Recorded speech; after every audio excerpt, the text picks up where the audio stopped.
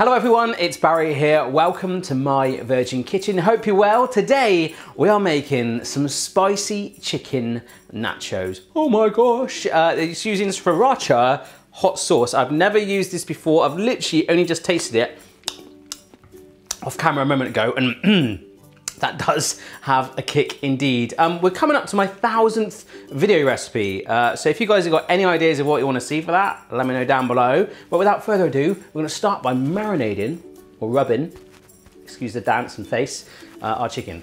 Of course, with these nachos, which I keep wanting to call tacos, I probably will say that in the video, you can make them as spicy as you like today. So the Sriracha is completely optional. Here is our chicken. First thing we're going to do is sprinkle on some, this is smoked paprika. It's about a teaspoon of that. And I've got some ready-made taco seasoning mix here. I'm gonna sprinkle on a lot more of that. That's a mixture of oregano, chili, and cumin. So you could just use those separate powders if you like, but I just felt like being lazy today. And now we're gonna get our hands in there and rub it all in. Oh yeah, nice and coated. Make sure it's fully stained and tanned, like a person on a beach.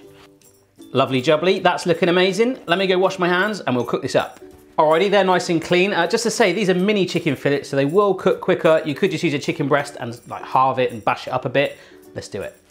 Alrighty, so a large frying pan over a medium flame, drizzling a little bit of oil. Oh yeah. So let's just push that chicken in the pan. Just gonna start to sizzle up there nicely. So we wanna cook it all the way through, nice and white and colored, then slightly charred as well with all that seasoning on there. We really wanna get some flavor in this pan. If you're happy with the color of your chicken and your pan's quite hot, turn it right down because we still want to obviously cook it through. So keep it stirring over a low flame for another 5 minutes or so, just to make sure we ain't got any raw chicken.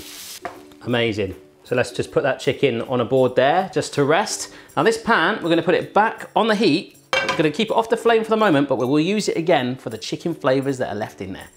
So I'm just putting that pan back over a low flame and there's loads of flavor from that chicken seasoning still in the pan. What we're gonna do is just get a tin of chopped tomatoes and just splash that in there. That actually went everywhere. There's a huge splodge of tomato just off camera. And what we'll do as well is half fill, just in the background here, half fill the can with water. Just bring that in there because we're going to simmer that off.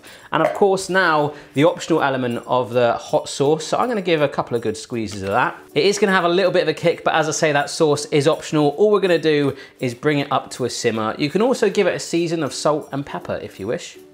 While that sauce is thickening up in the background, grab your cooked chicken, which is slightly cooled now, and just cut it up into rough chunks with your knife like that. So good. Oh my gosh, we just stop the recipe now. This is fun, this is fun.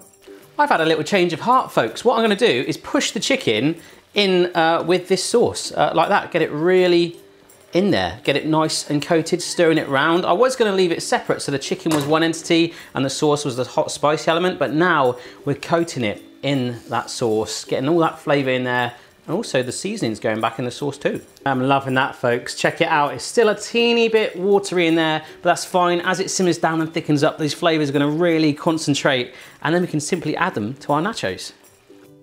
Now that is the texture that we're after. Still thick and wet, but nice and chunky. So I'm just arranging on a large baking tray a whole row of the nachos. Of course you can stack them if you like, but I'm just going for the whole sort of party platter thing of just one layer. So that's down one. Let's sprinkle a load of grated cheddar cheese on there. A few bits of freshly chopped coriander. These are some spring onions as well, aka scallions. And we just add in our chicken and tomato mixture all over the nachos, working up and down the pan, nice and evenly spread out. One last little sprinkling of cheese on top. All we're gonna do now is put this in the oven to warm through our tortilla chips and of course, melt all that cheese.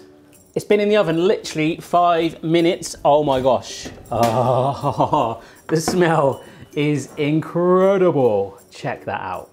Looking good. Let's finish him off. So we'll just finish it off with a little spread of sour cream on top. Oh my gosh, I want to dive in this. It's not a swimming pool, but you know what I mean. A little bit of guacamole in there as well, spreading that on. Oh my gosh. I'd say maybe a few more spring onions on top and also some of that extra chopped coriander. That, my friends, is so simple to make. Perfect party food, but it's a party for one right now. I'm still gonna taste them. I'm pretty excited to try this. Here we go.